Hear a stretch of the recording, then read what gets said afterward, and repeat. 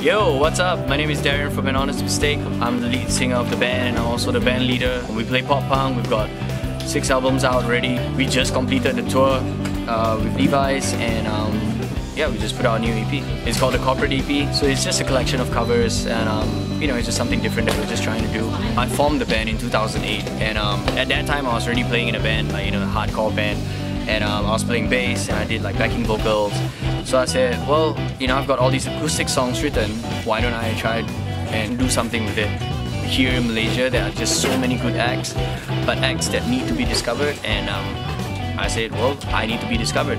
When you hear fans and people reacting to your music, you know, feeling and having that moment, the coolest part is that, you know, even if it's just for a while.